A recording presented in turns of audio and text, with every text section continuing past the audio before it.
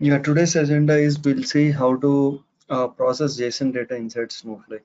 Okay, so we'll ingest JSON data into Snowflake and we'll transform JSON to kind of like CSV, We'll flat the data from JSON to readable format, like to normal rows and columns. Okay, so we'll create one database for this JSON. Maybe we'll call it like create. So somewhere something is again we need one stage to ingest data. Create stage my stage. Okay, so what we'll do today, we don't require any table under. We just process the data from stage. So we'll read the data from stage, transform the data from stage. Tomorrow we'll load the data into table and we'll process the data. Anyhow, in order to store semi-structured data in Snowflake, we have few data types. So let me query one of the table which is holding JSON data. So from the sample data, I'm querying one table. Here you can see J customer. So any table starts with letter J, those tables are holding JSON data. So here you can see we have the data like multiple. We got so in this table J customer, how many columns are there? We have only one column. And what is the data type of the column? We have the data type as a variant. Okay, so variant is the data type in Snowflake which holds semi-structured data. Okay, variant is the data type which usually same in Oracle we have clock, right? Same like clock. Variant in Snowflake. So this is the data type particular to pertaining to Snowflake which holds and stores semi-structured data. So one limitation of this date column is 16 MB. That means you cannot store more than 16 MB for each row. Let's see, this is like the limitation is 16 MB, 16 MB, something like this. For each row, you shouldn't upload more than 16 MB. Okay. So if you upload 20 MB or 25 MB, sometimes it will take, because if you upload like let's say around 20, you know, 20 to 25 MB of the data, once you upload into Snowflake, Snowflake will apply ZZip compression and it will come down around like less than 16 MB. So yeah, 20 to 25 uncompressed of data, if got compressed, it will come less than 16 MB. So if you are trying from your end and if you are loading any file with huge data, if it is taking that is just because the compression is applied. But officially it is the limitation is 16 MB. Not more than the 16 MB you cannot upload. Okay, so this is the JSON file we are gonna upload and process today. So a very small example, but tomorrow what we'll do is we'll see one complicated example. Okay, so this is, you can see, this is very complex example. This is like very small example. If you understand this, tomorrow it will be like very easy. Okay, so in this example here, you can see start the data starting with curly braces, ending with curly braces, and again we have an array. Inside this array, we have, this is like a first JSON object, this is like a second JSON object. Okay, see, same like your CSV, TXT files. JSON is kind of a one data format. So JSON is a text format for storing and transporting the data. Okay, the example of a JSON string. See, this is like a simple JSON string. So if you are aware of the Python and all, it's just like a Python, something similar to Python dictionary.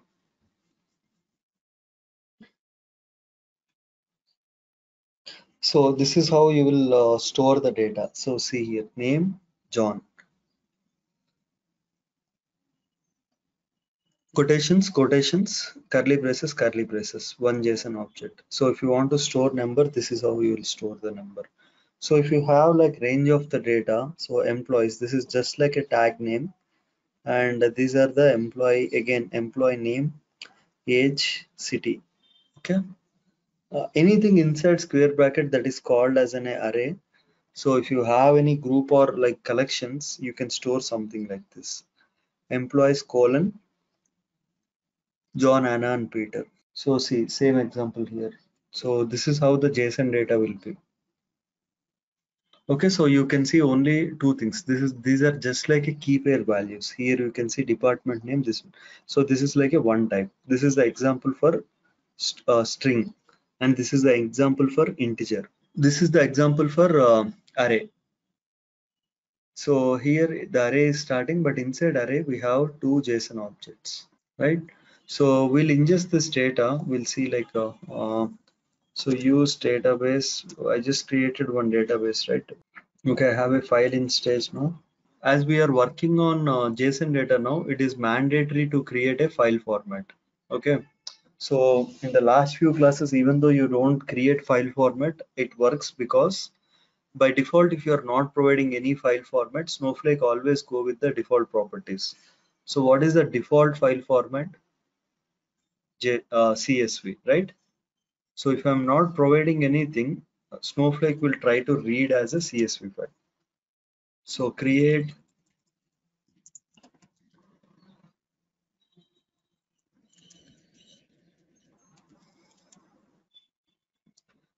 file format my JSON. I'll simply say type is equal to JSON.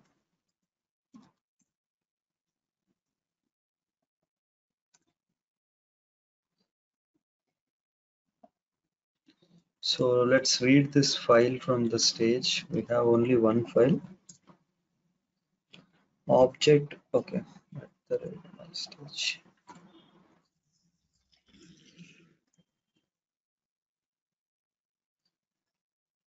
Why we got like multiple rows here? See, 20 rows I got. We should be getting only one row because the entire file it is just like a one row to me, one or two rows, right? So in this case, what we have to do is we need to give the file format. Okay, see file underscore format my JSON.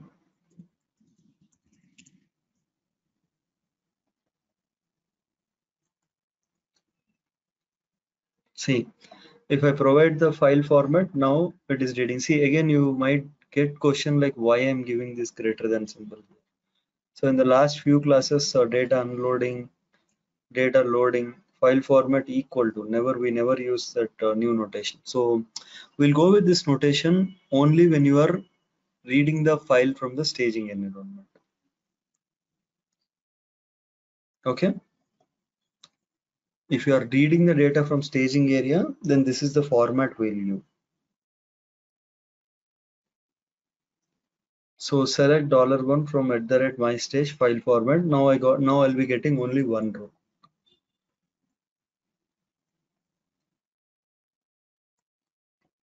But can we do analytics on top of this data? Like let's say simply I want to count number of employees.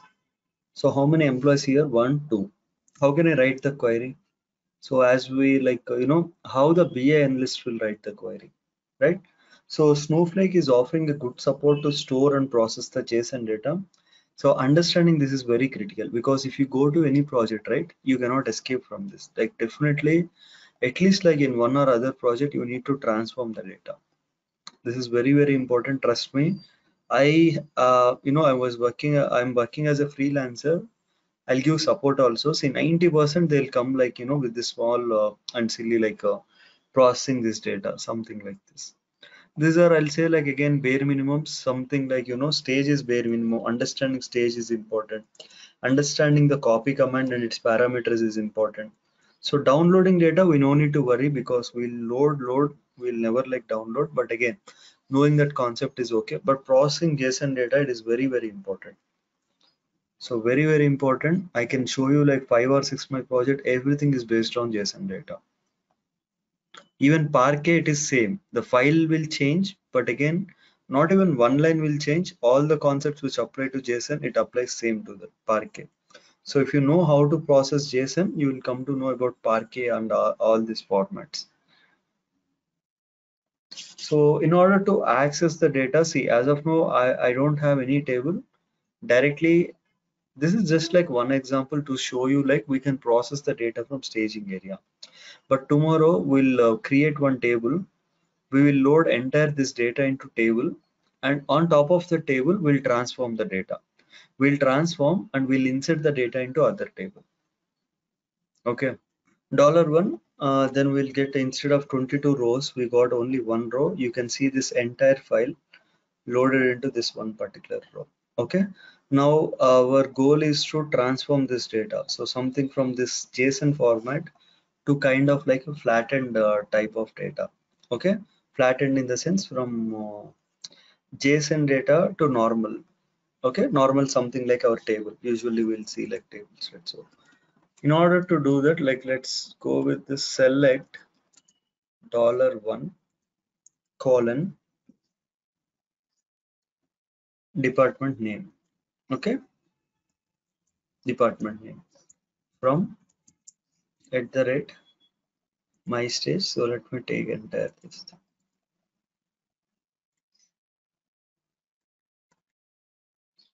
So you can see I got the column output, right? I'm now, this is like only one value I'm getting for one column. So ideally this should be one column, second column, third column, fourth column, fifth column, sixth, seventh, eighth. Total 8 columns.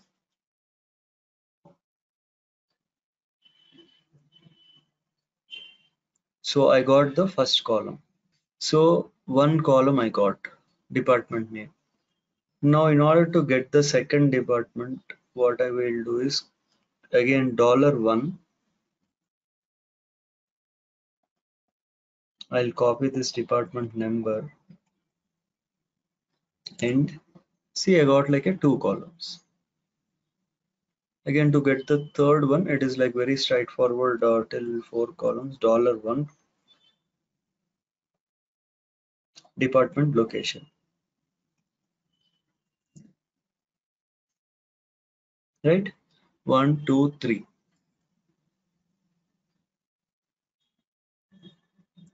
$1 colon.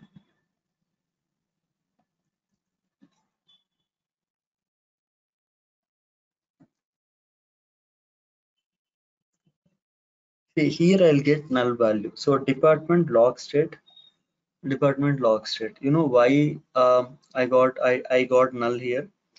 It is always case sensitive. So if you see, I removed the capital S, so that's the reason I'm getting error. So when I got started a few years back, I still remember, that day, like I passed like more than 50 columns, something like this, and one of the, in one column I missed the capitalization. Then what is the side effect of that? I'm missing the data, and it took me like 5 to 6 hours just to figure it out. Like these columns are case sensitive, because at that time no internet, like no questions, no help on Snowflake, because the tool is pretty much new. At that time, it's very difficult. So yeah, now the data is kind of structured format here, you can see, and but one challenge here is we are getting this data in codes. So if I insert this data into any table, then this codes also will be inserted, right? We don't need codes here. And also the column names, it is like very hard to remember and read. So let's see how we can define the data type. So if you define the data type, then the codes will go away. Okay. In order to determine the data type, so in a table you will determine, right? Like this is varchar, this is integer, this is string. So for this we need to define data type something like this: colon colon string. Okay, and if I want to alias this column, I'll just simply say again department name. So if I run this now, you can see I'm getting the column name, which is neat, easy to read, and also the codes are gone. So same way, then I need to define the data type. So integer again. So this is like department number.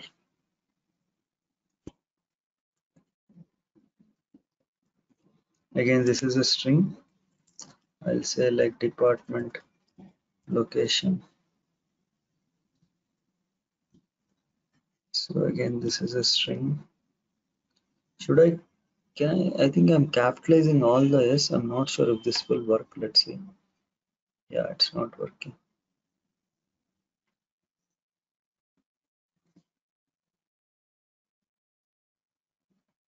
But why I got it for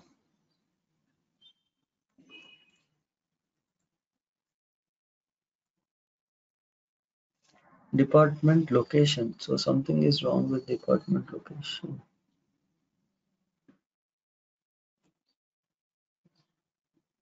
Yeah.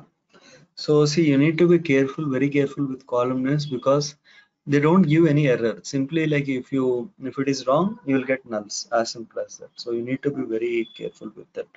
Yeah. Till here it is. Yeah. Now this is kind of a structured format, right? So from JSON, we flattened the data till here.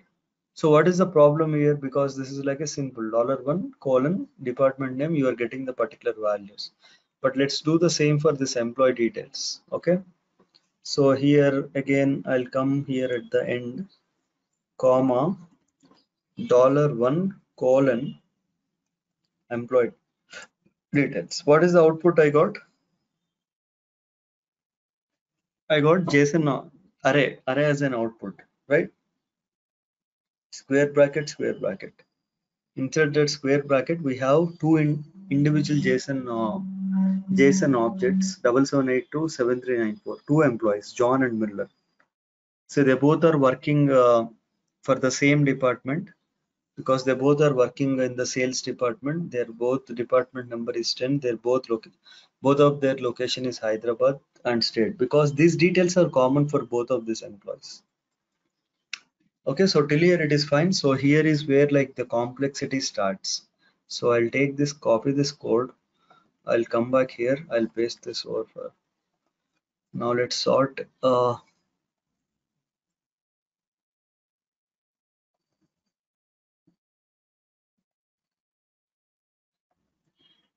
Yeah. So till here we are fine. We simply like mentioned column name.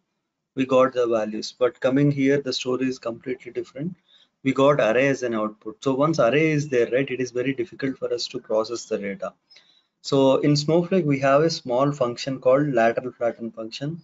So that function we need to give in order to process that array. So first let me type the code. So let's alias this particular stage. I'll alias as a department.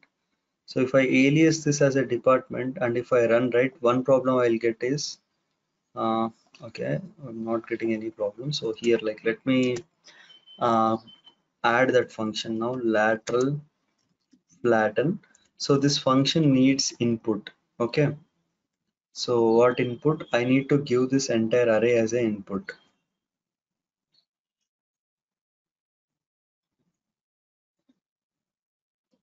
Okay, now I'll alias this. Let's see what will happen. I'll get ambiguous column $1 because just consider this as a one table and this as a second table, but this is a function, not a table as such. This is a function. So now that I alias this particular table and all, so I need to use department department dot. So for each and every column, I need to add this department.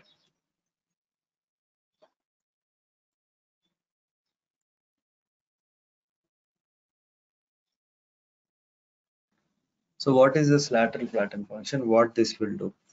So the challenge, processing JSON data is an array. So whenever we have an array that will stop us loading the data, then what you have to do? Lateral flatten. So what is the role of this lateral flatten is? Lateral flatten will always take one array as an input.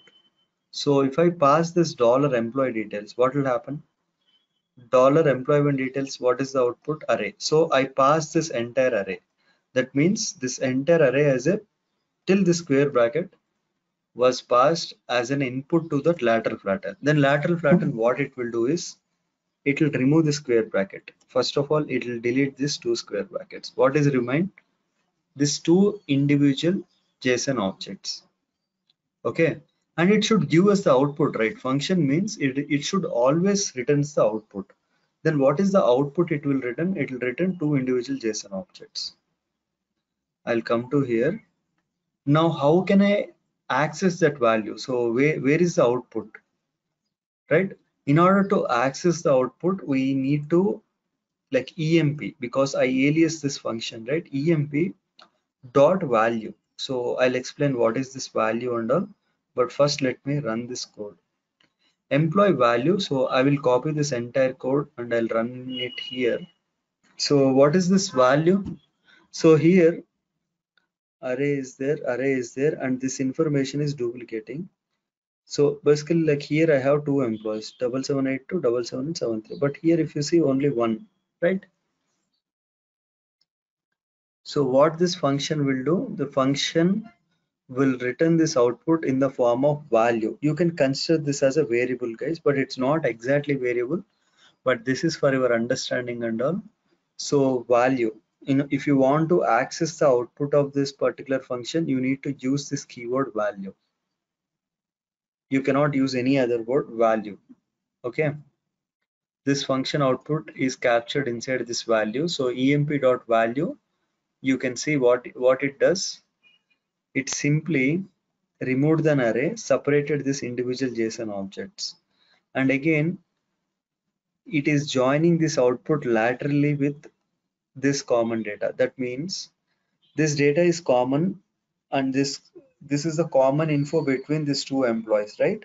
So it is joining this employee details with this outer output and joining this employee with the outer dot. So it is preserving the structure of the output data, the outer data, and once it got a output, it is joining this with output. So that is what it is happening in the backend. Kind of lateral join, you can say. Yeah, so anyway, so we don't require this column. I'm commenting this out. Emp.value, then you can see simple again, but my data is not in structured format, right? 1, 2, 3, 4 columns were there. Now the challenge is how to, maybe like what I'll do, I can type this, what this lateral flatten. I know like you will get confused and all. Lateral flatten.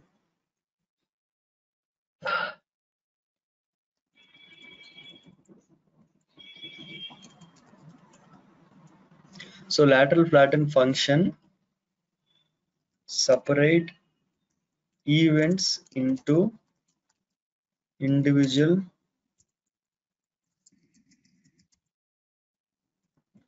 JSON objects while preserving the global data.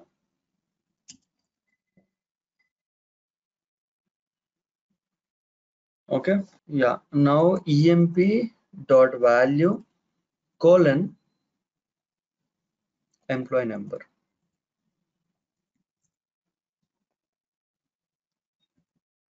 So first maybe like let me run this.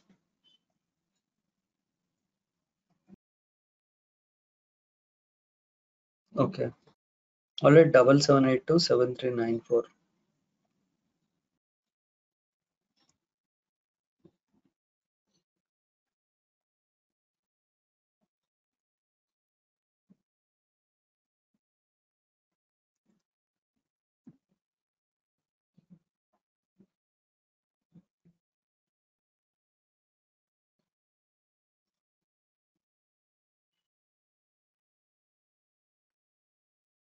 So here I need to alias this string emp number emp job. Okay, hire date, and this is also, let me provide this as a string strng string, and this should be integer, right?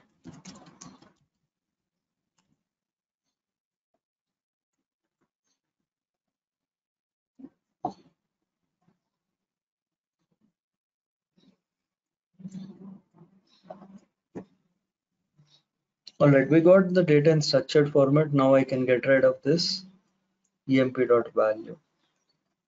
So now if I run,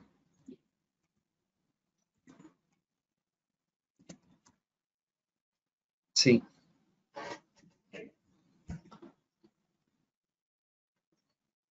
data which is in JSON format entirely got converted into kind of structured format.